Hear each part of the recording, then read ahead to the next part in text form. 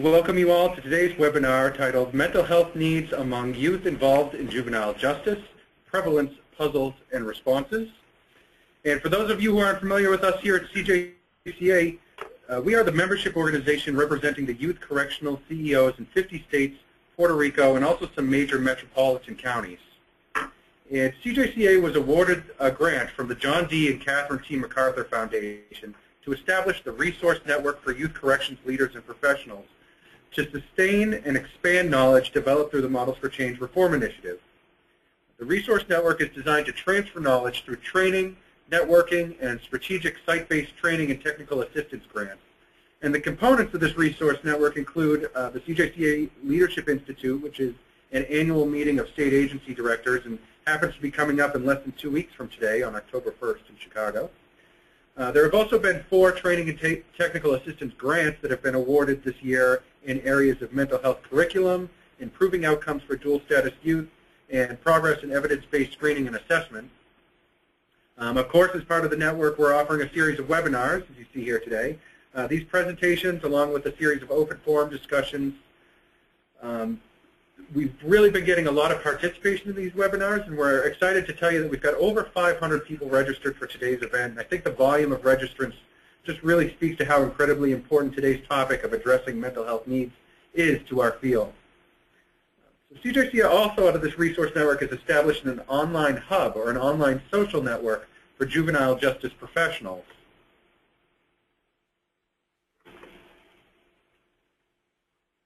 We're calling this our CJCA Affiliate Membership Program, and we're excited to announce that we just launched this recently. As CJCA, this program is aimed to connect members of juvenile justice and youth corrections at every level. So just as CJCA has brought the CEOs of state youth corrections organizations together over the last 20 years, we hope that through this new affiliate membership program, we can do the same for juvenile justice and youth corrections staff. So you can view the CJCA website, which is cjca.net, for more information about joining our affiliate membership program. And I've actually seen a few of our affiliate members are already on in the presentation here today, so thank you for joining. My name is Brendan Donahue, and I'm the technology manager here at CJCA. And before I hand things over to today's panelists, I just want to quickly point out some functions of the webinar. We use GoToWebinar as our webinar software that we're delivering the presentation here to you today. You have an option to listen to today's presentation through your computer speakers, or you can also call in by the telephone. My advice to you here is just that if you are calling in by the telephone, make sure that you have the telephone option selected on your screen. So you should have this webinar control panel on the right-hand side of your screen, and just make sure you have the appropriate audio option selected. If you're experiencing echo, it's quite possible that you might have both audio options running at the same time. So again, if you've called in on the telephone, choose the telephone option. Also, if you're having choppy or poor audio due to a slow internet connection, I also suggest you use that telephone option, and that'll help with the audio. We're going to be taking questions at any point during the presentation here, but we're really going to have time at the end to do some Q&A with our panelists. But you can type in those questions to us at any point by using the questions panel on this same control panel that I mentioned earlier. So towards the bottom of the screen, you can type in questions at any point. If we can't stop and answer them as we go, we'll be sure to leave time at the end. Today's webinar will be recorded and archived for future viewing, so if you want to go back and watch the presentation, you'll be able to do so. And as always, we'll make available the slides so that you can have a copy of these slides. And we'll follow up with emails on any other resources that are mentioned during the presentation. So if there's anything here that we show you on the screen here today, we'll make sure that we can send you a link or a way to download that in a future email. You should see any of these handouts or the follow-up emails in your inbox sometime next week. All right, so I think I've covered just about everything to get us started. So I'm going to turn things over to today's panelists. Today you're going to hear from Robert Kincher. Robert is a clinical forensic psychologist and attorney who currently serves as senior associate at the National Center for Mental Health and Juvenile Justice. For the center, Dr. Kincher has been involved in MacArthur Models for Change initiatives, as well as initiatives with the Council of State Governments, SAMHSA, OJJDP, and the National Council for Juvenile and Family Court Judges. He also serves as the Massachusetts School of Professional Psychology as a senior administrator and member of the teaching faculty for a doctoral clinical psychology program. You're also going to hear today from Dr. Yvonne Sparling. Yvonne is the Director of Clinical Services for the Massachusetts Department of Youth Services. Dr. Sparling has been with the department for over 25 years and the Director of Clinical Services for over 12 years. Dr. Sparling's primary focus has been to develop integrated treatment systems, establish the use of dialectic behavior therapy across the board of continuum of services, and implement gender-specific services for young women who have been committed to the department. Recently, Dr. Sparling has worked on the following initiatives: increasing family engagement, implementing federal standards on risk assessment, and incorporating policies within the department to support LGBTQI youth.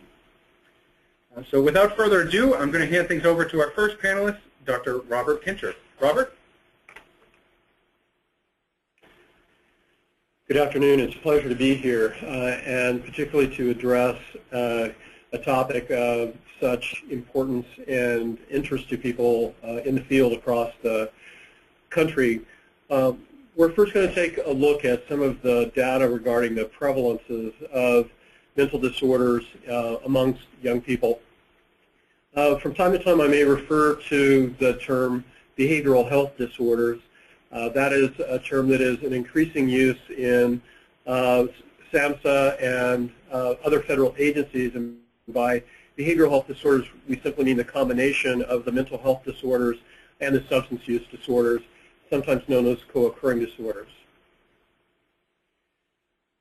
One of the most consistent findings across multiple sites and over the years has been the very high prevalence of youth with mental disorders in contact with the juvenile justice system.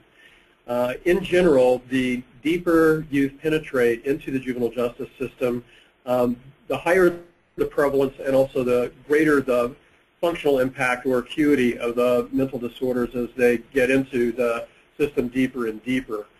As you can see, these are 4 studies.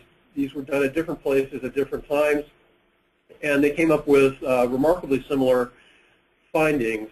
A positive diagnosis, 1 or more positive diagnoses for roughly 67 to 70% of young people in contact with the juvenile justice system. This breakout is by gender and is from the study conducted in 2006 by the National Center for Mental Health and Juvenile Justice. It found an overall prevalence rate of 70.4% of youth having any diagnosis, with females, probably not surprisingly, having a higher prevalence than did males. There were high rates of anxiety disorders, overall about 34%, but with significantly higher rates amongst females. This is probably because, although the study didn't break it out quite this clearly, it's probably because that under the DSM system at the time, post-traumatic stress disorder was grouped as an anxiety disorder, and we know that there are higher rates of victimization amongst females than males, and we believe that probably that almost 2 times elevation of females over males represents greater histories of victimization or exposure to other adversities. Mood disorders, also higher amongst females than males. That would also be consistent with the general finding of higher rates of mood disorder like depression amongst adolescent girls and adolescent boys in community samples, although these are much higher rates than you would see in general community samples. Interestingly enough, one would expect to see a fairly high representation of youth with disruptive disorders in juvenile justice populations, especially conduct disorder. If you look at the criteria for conduct disorder, it's essentially a list of indictable felonies with a small cluster of status offenses at the bottom. And in order to get a diagnosis of conduct disorder, you have to have committed 3 of them in the past year and 1 within the past 6 months. So it's really a way of describing versatile delinquency. And one would think that there would be a high prevalence of this in the juvenile justice system. And there's a high prevalence But even amongst the highest, which was found amongst girls, interestingly enough, it's only around 50%. This is interesting because conduct disorder accounts for about 50% of outpatient treatment referrals amongst adolescents in the United States. Substance use disorders, not surprisingly, quite high and higher than a diagnosable substance abuse disorder amongst community populations. Please note that under the DSM system, at the time of the research, mere use of a substance, like recreational use of alcohol or marijuana, would not have warranted a substance use disorder. So these are kids who are being impaired by their level of use in their lives. Not surprisingly, but of great concern, is that more than half of the youth in this study met criteria for at least 2 diagnoses, and 6 out of 10 of youth with a mental disorder also had a substance use disorder, suggesting that our systems need to be thinking about accommodating themselves to, I don't know whether it was an old normal or it's a new normal, but certainly their presence of co-occurring disorders needs to be considered. This has implications for how we structure our services, since many of our services focus upon mental disorders or substance use disorders, but very rarely are integrated co-occurring disorders. Also of concern, about 27% of those youth have disorders that are serious enough to require immediate and significant treatment. This kind of prevalence has led many to suggest that the juvenile justice system has increasingly become the default de facto juvenile mental health system, particularly for youth who cannot access care, or they access more traditional models of clinical care which are not effective in engaging them. As a result, they're more likely to be detained and adjudicated and placed into systems where those needs, at least theoretically, are being more consistently addressed. We know that there are higher overrepresentations of disorders, especially as we go into the deeper ends of juvenile justice settings, such as secure treatment settings. I would just draw your attention to borderline IQ and mild MR. There is research that suggests that roughly 10 to 12% of youth in contact with the juvenile justice system post-arraignment and in detention and juvenile secure settings have borderline IQ to mild MR. This has important implications for how we think of working with them, since a lot of psychotherapies are verbal in nature and require the ability to do things like workbooks or to generalize information from treatment settings outside of those contexts. Just briefly, more information to suggest that there are youth who are penetrating the juvenile justice system in order to access mental health needs, and because of the lack of access to the right kinds of mental health services in communities. So we know that we have a high prevalence of youth. We know that we have a high prevalence of youth with mental disorders and substance use disorders. And we know that it is often difficult to sort out co-occurring comorbidity amongst adolescents, probably more difficult than doing the same task with adults, because youth are on a developmental trajectory, and how their mental disorder may present can change over time as they mature. It is also difficult to often place a kid in an ecological context and see how the features of a mental disorder may manifest themselves or play out, especially if you are getting to know this child, evaluating this child away from their family or their community in a detention or secure treatment facility. I'm going to focus for just a moment on one of the most significant puzzles, and that is the challenge posed by trauma, since trauma in adolescents and young adults can present in so many different ways. I like to think of it as kind of a clinical chameleon, where it often takes a great deal of persistence and skill to understand clinically what you have on your hands with a youth. This challenge is further complicated by the fact that the DSM-IV and DSM-V systems, while they include trauma-related disorders like acute stress disorder or PTSD, they have not yet incorporated research on the developmental trauma disorder presentation that would fall short of a classic presentation of PTSD.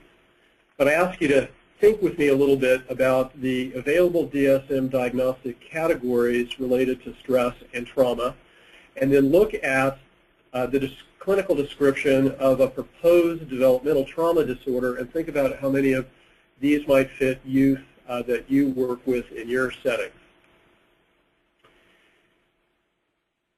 One of the problems in formulating this is that symptoms are often non-specific, meaning they can be found in a number of diagnoses.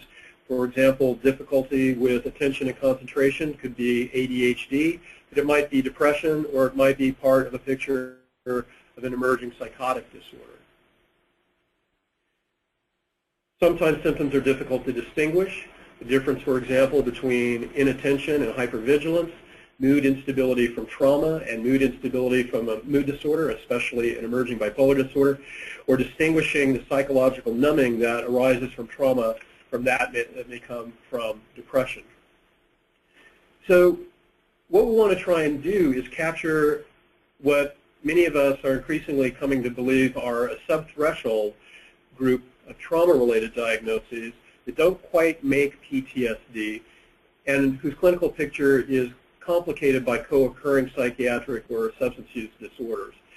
It is probably best with these youth, especially where we don't have an accepted set of nosology in the DSM system, to focus upon the function of behavior and the presentation and function of symptoms of behavioral health disorders, and avoid unhelpful diagnoses like oppositional defiant disorder or conduct disorder that really tell us nothing about how these presentations emerged or the social context in which they emerged, or clear direction for intervening with individual youth.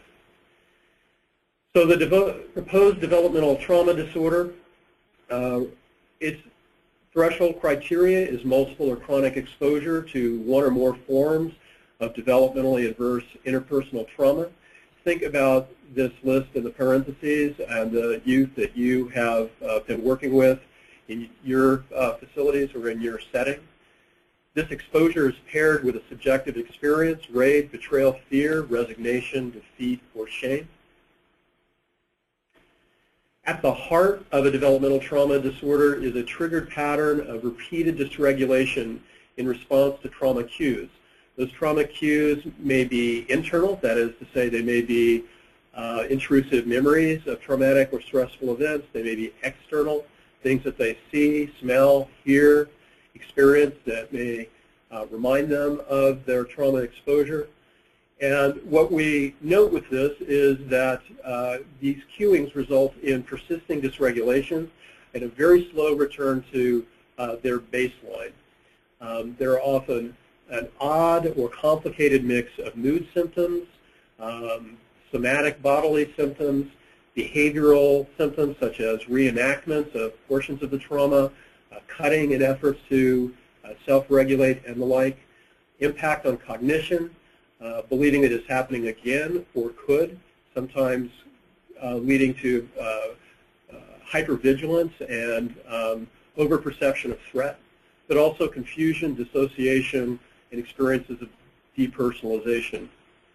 Relational disturbances and volatility beyond the norm already seen in adolescents as they are moving through that period of their life, but clinginess, oppositional, distrustful, compliant, and often many of these same things in the same child across relationships and across time. Self-hate and self-blame, which sometimes manifests itself as self-sabotaging or putting themselves in situations where they risk harming themselves as well as others or being harmed. I think we see a lot of these in the youth with whom we work. Negative self-attribution. They distrust people who would reasonably be seen as attempting to protect them or take care of them. They lose trust that they can expect protection by others. They lose trust in social agencies such as the police, the courts, even their own communities and sometimes their own families to protect them. They don't believe that their experience will be validated or that they will receive for their own experiences when they've been victimized social justice. They believe that they will need to take care of their own retribution because they cannot rely on courts, police, or others to protect them and engage in just retribution. And unfortunately, they often believe that their future victimization is inevitable, begin to adapt to that belief as well. That probably maps pretty closely onto the PTSD symptom of a sense of foreshortened future, in which they have difficulty imagining themselves in realistic futures other than being incarcerated or dead. This dysregulation, these cognitive and social and affective challenges result in functional impairments, and for many of the young people in your setting, they probably have impairments on multiple of these domains. So there are a variety of different responses that we can consider. We're going to have Dr. Sparling build upon this to talk about the experience of the Massachusetts Department of Youth Services. However, she's going to be mapping out one piece of the system, a key piece from police contact all the way through deeper ends of the juvenile justice system. It will be important to identify and respond to the individual needs of these youth. This often requires thinking through systems of screening and assessment. For more information on screening and assessment, you can go to the link for the MacArthur Models for Change website and look at a variety of monographs on that issue. Similarly, the website at the National Center for Mental Health and Juvenile Justice. And at this point, Dr. Sparling is going to tell you about the experience of the Massachusetts Department of Youth Services. Thank you, folks, for your interest in this topic. Robert clearly described many of the youth that come into our agency. And really, we went to dialectical behavior therapy because we felt that so many of our youth had significant trauma, and they had a lot of the experiences that Robert described. So at this point, DBT is a primary clinical and behavioral approach used in DYS. It fits very well with positive youth development model. And we're really able to utilize DBT because the department has a long history of providing support to youth and the belief that supporting youth allows them to reach their full potential. So we first, DBT was developed by Marshall Linehan in 1993. We initially did a pilot in 1999. I will describe some of the effects of the pilot and some of the modifications that we did. And in 2009, we worked with all our providers so that it became the primary method of rehabilitation across the continuum. So if you're familiar with DBT, it was really designed for adults, and what we've done in the manual is we have really modified the skills to really meet the needs of kids in juvenile justice.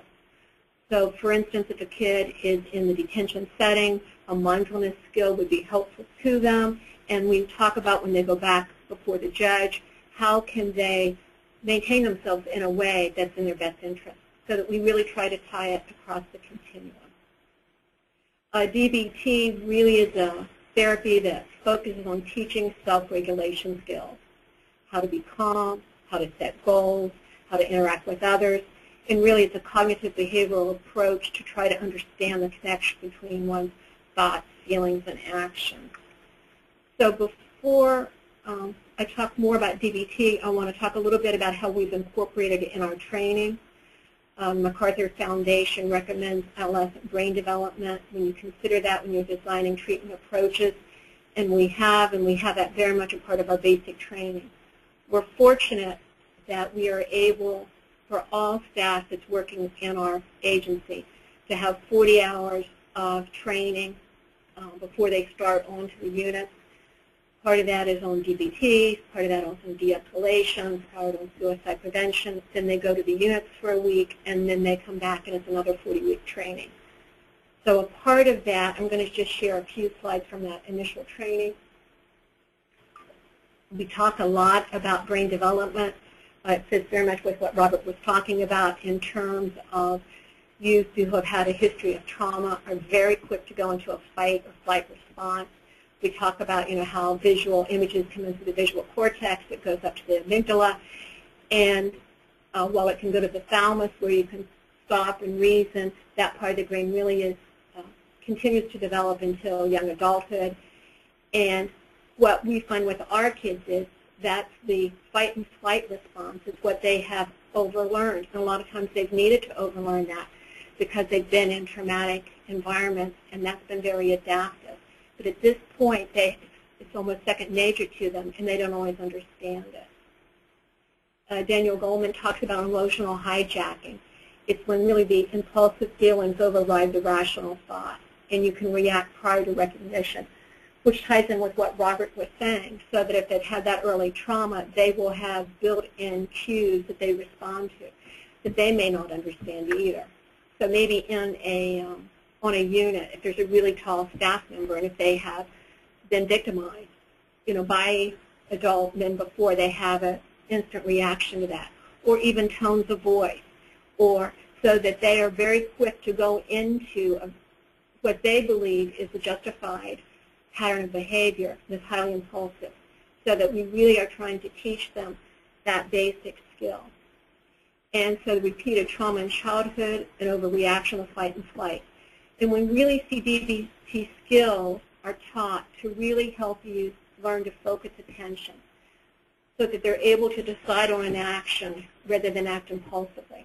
So a lot of what we do is not all skills work for all kids.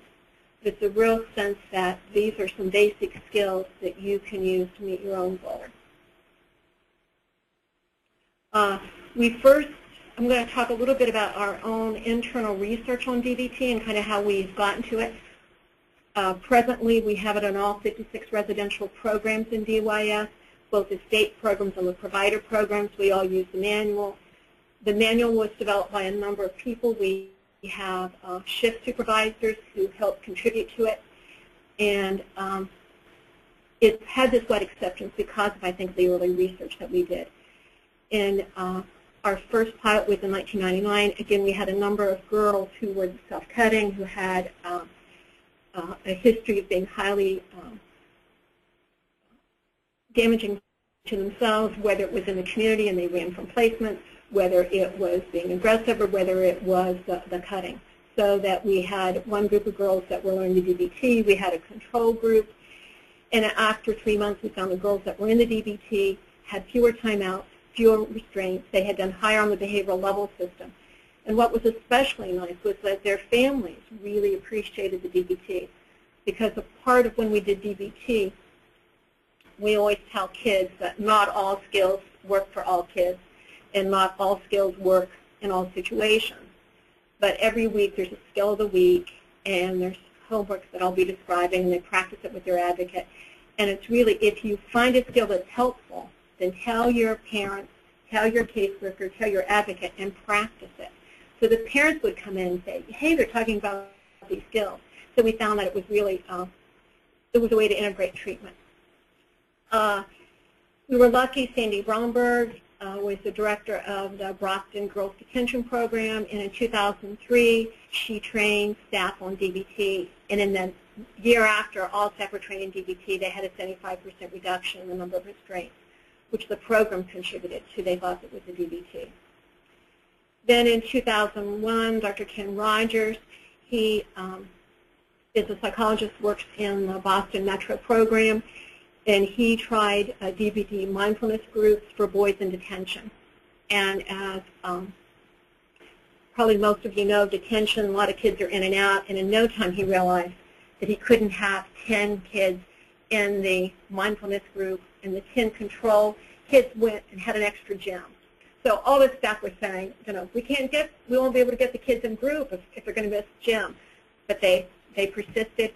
And the fact that kids were in and out, it just became, okay, this side of a hall, who's ever in these 10 bedrooms, these 10 kids will do the DBT, and these 10 on the other side will go to have an extra gym. They did it for 6 months. They had the data. At that point, we did point-level systems. We gave it to our Rob Tansey, who analyzes our data, and sure enough, the kids that had the boys that had the DBT had more significant improvement in behavioral level systems than the kids that had been in the other room. And then finally, in 2003, Dr. Linda Watt is a psychologist, and she had worked in our Southeast DBT programs. She was working with a student on her PhD thesis, and again, they did DBT skill groups with boys in a locked security treatment center, and the locus of control was the measure they used. And again, the boys in DBT felt they had more sense of hope and more sense of control for the future. This was the point then in 2009 we worked with our providers and we decided to endorse it across. Presently, we have an independent research team studying the effects of DBT on DYS youth. Kids that are in secure treatment. They are doing pre and post testing, and there's been a decrease in aggression, both verbal and physical, as well as anger, and they are also measuring it with the kids' views on the different DBT skills they're using. Prior, it's somewhat more difficult to do a study now because since we're using it in all our programs, we don't have a natural control group. So what we're doing is we're comparing use both for pre and post measures. But we continue to think that it's been working for our kids. Ever so slightly, I will just describe the 4 modules. Mindfulness module are the skills focused on gaining control of attention so the youth can choose action. That's a lot of the deep breathing, that's counting backwards. It's very skills they practice again, and we start that in our detention programs. As Robert said, we have kids in our system that we hold for detention, and they go back to court, and they may or may not be committed to us. If they're committed to us, they come back, and they're in our assessment centers where they also are being taught mindfulness and stress tolerance. And if they, following a 30, 45-day assessment period, they will go on a residential program. And there they will be working on emotion regulation skills. And what's helped with some of those skills will really help them get to talk about some of the trauma. But we wait until they have some basic skills before we work on those issues.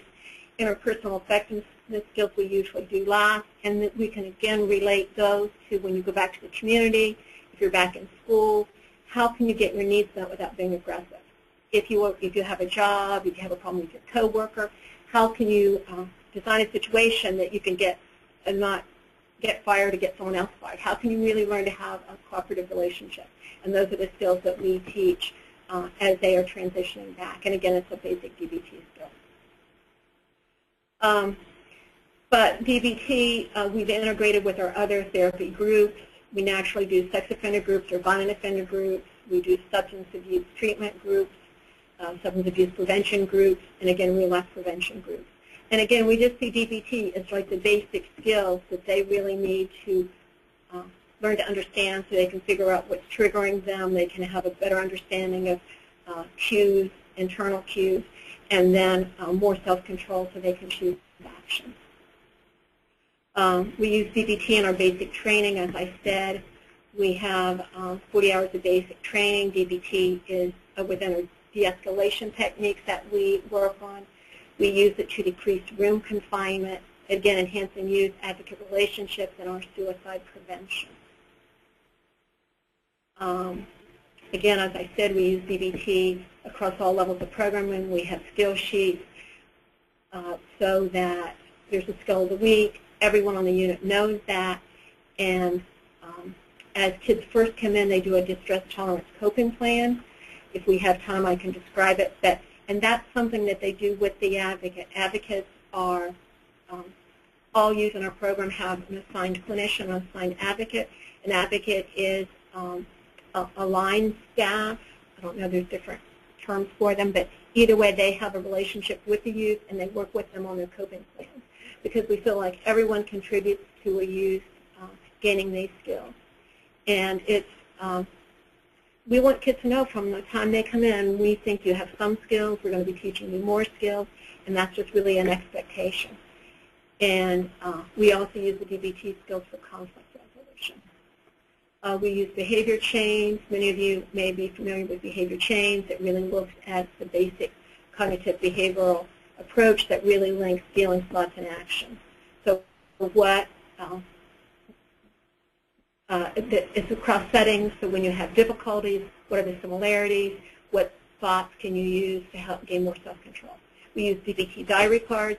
Those are cards, and it really, the youth keeps track of their own goals, and they keep track of what skills help them reach their goals. There's homework sheets. Every DBT skill in the manual that we have guidelines on how to teach the skill, and we have several different types of homework to practice that skill. And that we ask the advocate to work with the role plays with the kids on these skills. Another aspect of DBT is repair and repair status. It's just basically that you need to acknowledge when you've made a mistake, you need to learn how to apologize, and you need to rectify misdeeds. And that's been really helpful as we reduce room confinement, because with room confinement, at one point we would use room confinement for noncompliance, but we felt that a lot of the work that Lindsay Hayes talked about in terms of the completed suicides in juvenile justice unfortunately happened when kids were in locked rooms. So at this point with a room confinement, we will only put kids in a locked room if they're a danger to someone else, and they are monitored and quickly taken out of them. So we don't use it for noncompliance. We do use repair status so that we have a large incentive program. So let's say if you're on a level that you have pizza Thursday night and that you have done a misdeed, if you were inappropriate, if there's something that's happened on the unit that would put you on repair status, you maintain your level, but you don't receive the incentives of that level until you've made your repair. So that it's a way that kids can learn that you can acknowledge you can make things right and then get back to the regular programming. At one point we had kids, you'd lose a level and it would take weeks to get back. Now it's just that we really focus on more their understanding of what they've done wrong. Just ever so briefly, we talk about UAS coaching protocol. We really have staff focus both on their own thoughts and feelings. Let's say if you see two kids that appear to be having difficulty on the unit, one of the things that we really train on for staff is first focus on yourself, catch your own breath, be aware of how you're feeling, because if you run into the situation loud, it's only like, oil on fire. So you really try to have them learn to focus and self-regulate, learn to assess the situation.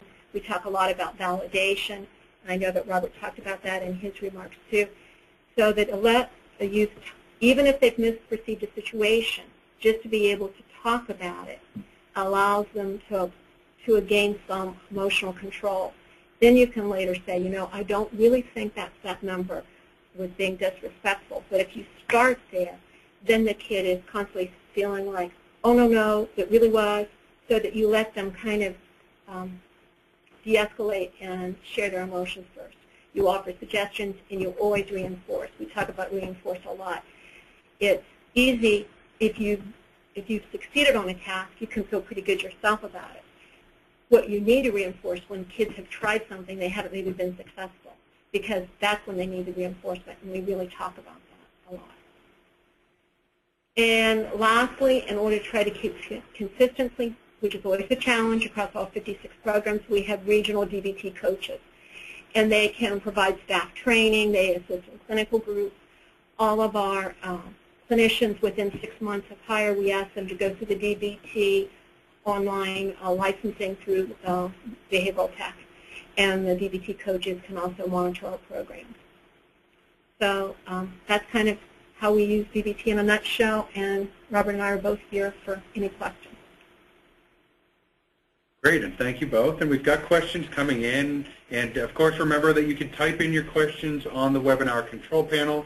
If you don't see that control panel, towards the top right corner of your screen, There's a little bar that sticks out with an orange button with a white arrow. If it's pointing to the left, that'll help pull the control panel out from the side of the screen, and you'll be able to type in your questions. So while I've got some questions in here, I'm actually going to see if I can go all the way back towards the beginning of the presentation. We talked about prevalence of mental health disorders, and one of the first questions that we got was, are you aware of any research or info in regards to the prevalence of the autism spectrum disorders? I'm not aware of research that has been published off the top of my head. In some of the earlier studies, the sort of spectrum disorders were folded in with developmental disability, which was folded in with intellectual disability. So I'm unaware, as I sit here today, of a specific study to refer you to on prevalence over a large number of young people. What I can tell you is, anecdotally, every place I have gone in the country over the past couple of years, both in the juvenile court setting but also in the juvenile justice setting, people have felt as though they are getting more and more of these young people, particularly of what until DSM-IV we would have called the Asperger's syndrome or disorder kind of kid. And they do pose different and very significant challenges because most of our intervention technologies were not devised with their social deficits in mind.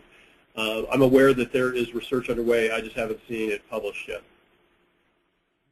Thank you. A lot of questions about DBT and Vaughn and your slides in there, so why don't I try and get to a few of those.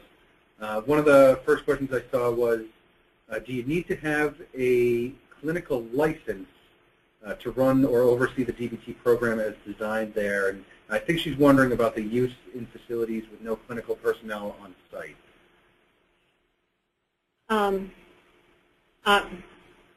I would need to think through that. I can tell you we're fortunate enough that we have clinical directors who are independently licensed so that within our system and then they're required to go through the DBT online training. But we have worked with behavioral tech folks in terms of our manual, and I know that we have lots of staff that help co-facilitate the groups that aren't clinically trained because we really feel like that's a way for everyone to utilize it. But I don't know how we might have gotten there without our licensed staff. That's just what I know. Yeah, that makes sense. And how about I get to a few of those questions about the system here, because I think a few people had asked about Massachusetts in particular. For example, you had mentioned that each resident is assigned an advocate to work with them on their homework and other skills. So one of the questions that came up was, what is your ratio of staff to residents? We are very fortunate. An advocate will have more than one use, but we have most of our programs have around 15 residents.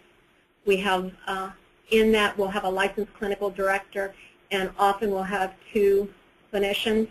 And then in terms of staff ratio, I think we often have teachers on the unit, and then we have as many as 4 line staff.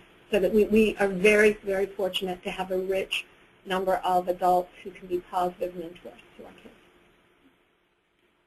I've got another question about locking youth in their rooms. And I think you were referring to room confinement or isolation use. Yes. But the question that I got was, are your rooms locked at night? You said that you never lock youth in their rooms, but I think good point.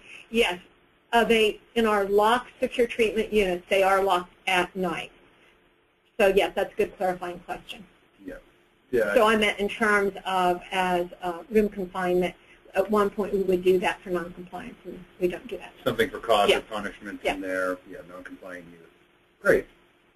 And I've actually had a few people ask, I'm going to stick with you, Yvonne, here. Okay. I've had a few people ask about the manual. Is it published, or is that something that is available? I will need to check with my commissioner. We had worked with, we had gotten permission when we first developed it with Marshall Linehan's group. We sent it to them. We're saying, do you think this is CBT? Because we modified it in terms with adolescents. And feel free to contact the Massachusetts Department of Youth Services, because we have shared it with other states. It's just excellent. Thank you very much. I want to try and share some of the question wealth here. Robert, I've got a question here that might be more appropriate for you. Is have you ever heard of the term toxic stress?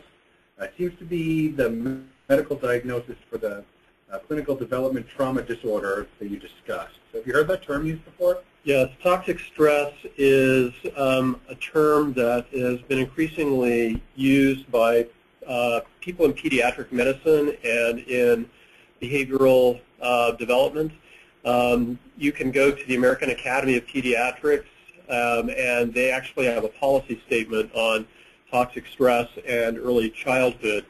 One way of thinking about toxic stress is that it's any one of a number of events, probably no one of which would have had a significant developmental impact on a child, but because of their chronicity or the cumulative number of them, there's reason to believe that this actually begins to alter neural pathways in ways that are kind of the neural underpinnings of the emotional dysregulation, the hypervigilance, and the like we've been talking about. So that the toxic stress model is probably the neurodevelopmental underpinning for the developmental trauma disorder and its sort of cognitive and emotional and social manifestation. If you are, let me just give you a resource to think about as well. If you have not already looked at this data, you should go to the website for the Centers for Disease Control, and on their internal search, just type in childhood, adverse childhood experiences, ACEs for short. There is significant research emerging about the correlation between exposure to 10 or 11 adverse childhood experiences and poorer outcomes in a variety of different domains that may be relevant for us. About 18 states now routinely collect data on the ACEs scores, the adverse childhood experiences of youth in various parts of their systems. And the emerging research suggests that the kids who are higher ACEs are more likely to do things like be placed earlier in special education, have more difficulty in school, be the youth that fail on community-based probation, more likely to have a substance use problem, try to hurt themselves or somebody else, fail out on supervision in the juvenile justice system, and have earlier onset of substance use and mental health disorders.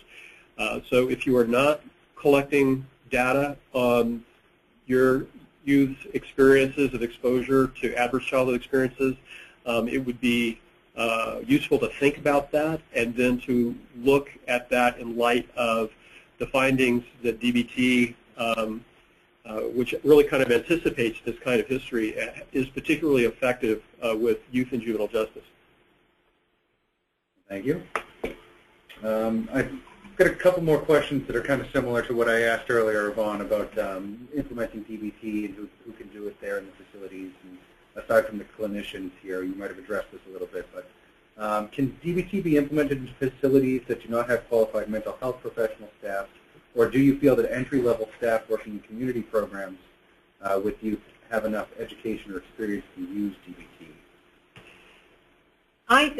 I think DBT is something that adults, adolescents, all can learn. It's really the amount of training that the adults would be willing to be a part of. I mean, it's real basic skills. Obviously, one has to understand the skills to be able to teach it to adolescents. But, and that's one reason that we ask all our clinicians to go through the behavioral tech DBT skills portion. But I think clearly we have line staff that really, really get it, use it, can see it in kids, can reinforce it, and it's difficult getting everyone on board, but once it happens, it's really, it can be very positive for the whole milieu. I've got a question that I've been told I can address to either one of you, but maybe we let Robert speak again here. So the question is it's from a child psychiatrist, and they do evaluations in a 2-week detention center and agreeing that multiple diagnoses are co-occurring aside from medication use, attempting to reduce symptoms. How does DBT look at the interplay between different diagnoses creating systems? And are there any valuable resources to read about how multiple diagnoses promote a common symptom? I'm not sure that I grasp the heart of the questions, but let me try and formulate a response, and Yvonne should feel free to jump in.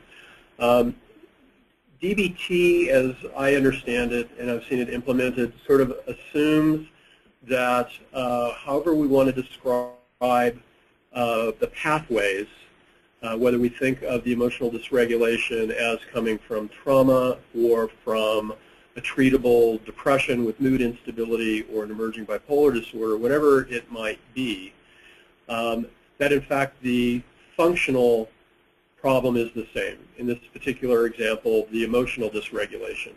And that equipping people with skills to monitor and manage their own emotional states would be useful no matter what the pathway was.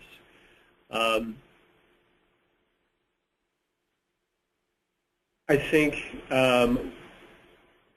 that with kind of that at its core, I think sophisticated differential diagnosis in order to identify a specific treatable condition is absolutely warranted, because there will be kids, for example, who have an emerging bipolar disorder. The DBT will still help them manage affect, but they still may need medication management for a biologically driven mood instability.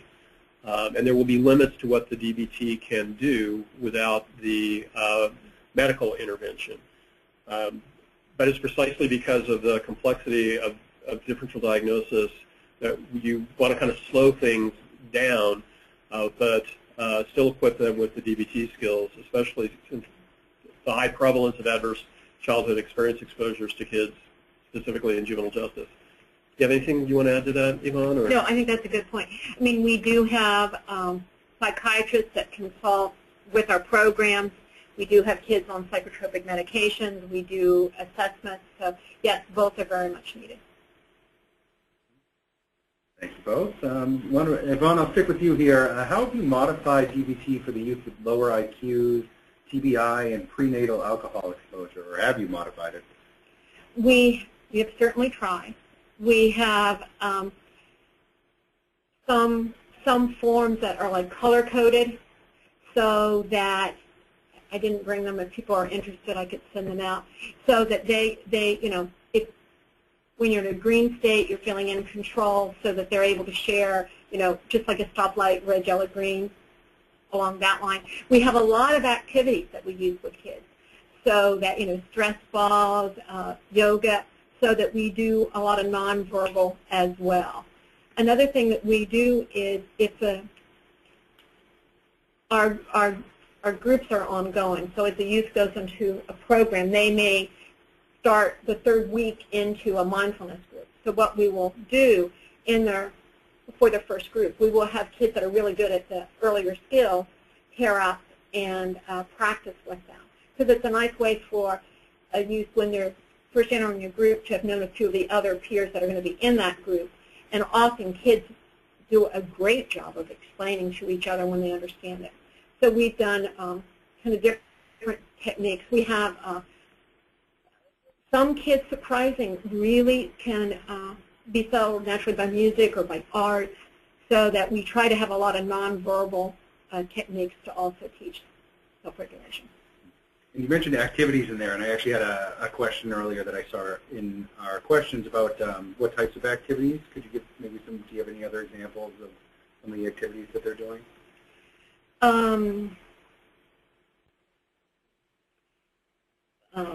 There's so many. Well, often we'll have packets for kids. So let's say if they're on repair, so they will have a packet. And depending on, they can have stress balls. They can color medallions. They can work to think about a skill that's helpful to them, and they can do a skit so that they can teach it to other peers. They can role play how they might have used that and avoided the situation. So there's individualized activities. There's also, I mean, it's surprising. I thought girls would like yoga, but the boys in the programs that have used yoga, there's one program that does Tai Chi. So there's a number of ways to kind of teach this in nonverbal ways as well. I've also heard of programs who use structured group activities. One way of putting it, what it looks like is adolescent boys doing drumming. Yeah. Because if you think about it, when you get a group of people who are doing rhythmic drumming together, they are cooperating together, they're having to listen carefully, and you can see these kids, many of whom come into the drumming session very tightly wrapped. And by the time they get out of half an hour or 45 minutes of doing the hand drumming, they are much more relaxed. They are interacting with each other and with staff in much more straightforward and pleasant ways. And particularly for kids who do not learn well through verbal means, you can achieve the same end often by either replacing a verbally mediated learning activity with a nonverbal one, or even kids who have trouble with language and processing can do better. Not that they can't learn it, it's just going to take them longer, and they're going to need some more individual support and practice in order to get there. A lot of questions about DBT, so I'm going to stick with it here, and I'll try to get 2 for 1 on this question from 2 different people, kind of similar about staff and when you were getting staff trained on this. What are some things or maybe some struggles that you had getting staff buy-in when you made the transition to DBT? And have you adjusted your job descriptions or at all around hiring professionals that are working with the kids now that you've done this? Yes. People initially had concerns that, we were too soft on kids. There needed to be more consequences. I think that as kids have responded and the units are safer and there's more of a dialogue with kids, that one staff member not too long ago said that you could tell when people were hired, we hired really big staff. And we don't need to do that anymore. We may or we may not. There's just less restraint. And then the other question, I think there were 2 questions. Change the job description. We certainly, when we put out our bids for programs, we make it very clear that staff are to be trained in DBT. It's a required activity. We have certainly, I'm the Director of Clinical Services, so the clinicians' job descriptions have changed so that they need to learn this within 6 months. I think in terms of line staff, I know there's been times they're like, that's not in my job description, but we've slowly, for the majority, it's working. And then we very much have it a part of basic training, so going in, that's an element of it. Looks like a lot of people want to get started on this, or at least interested in getting started with using DBT or what the next steps might be. Did you run into any copyright issues trying to get DBT working in the state? Or you had mentioned that you've shared this with Marcia Linehan.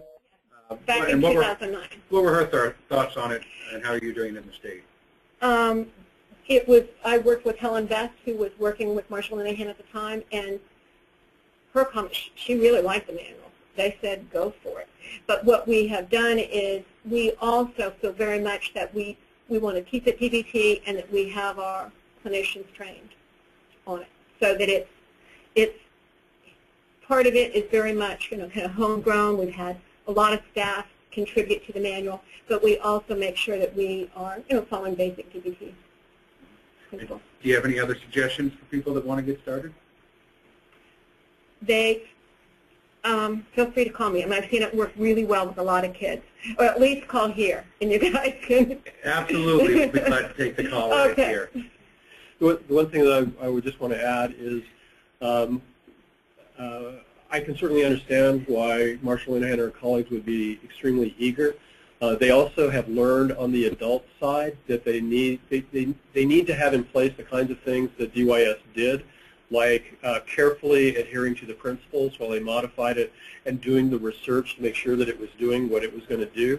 Because they learned on the adult side that there were people who would start doing DBT on various units with adults on them, but then they very rapidly kind of made up more stuff as they went along. The technical term for it is that they lost fidelity to the model. And so by the time somebody came back and saw it again, a year or 2 years later, they were still calling it DBT, but the main features of DBT had been so changed that it probably wasn't anymore. So the only caution that I would have is if you're going to do it by the book, because otherwise you'll have something called DBT. It may not be working, and you'll be thinking that it's the DBT that's not working. And in fact, doing it by the book will probably get you the results that we've got at DYS with Yvonne and her colleagues.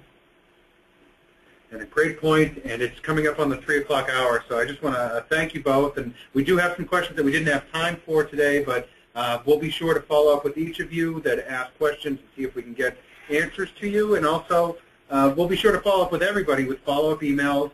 We'll make sure that the PowerPoint slides are made available. And again, today's session is being recorded, so if you want to go back and watch the presentation, you can do so. We'll be holding our next CJCA webinar on Friday, October 17th, just about 1 month from now. And the subject is Earn to Learn, the PACT program developed in the state of Pennsylvania. Presenting will be the director in Pennsylvania, Michael Pennington, from the Pennsylvania Bureau of Juvenile Justice. So save that date, and we'll send you the registration information once it becomes available. Also, be sure to follow CJCA on your favorite social networks. You can find us on Facebook, YouTube, LinkedIn, Twitter, and also follow our blog. Lots of information is available on our blog, the Juvenile Justice News, as well as work going on in programs and facilities. So check that out as well.